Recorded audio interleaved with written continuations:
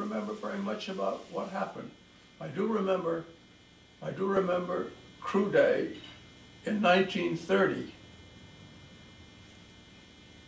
Anyway, I was up at the lodge. I had a terrible boil, the only one I ever had either before or since, in my left arm at my elbow.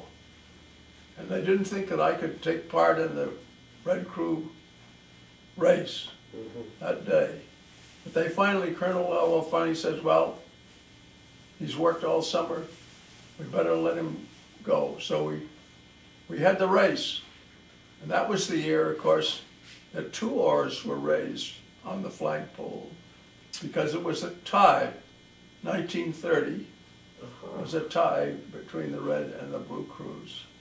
Which reminds me about what happened later on when I was on the staff.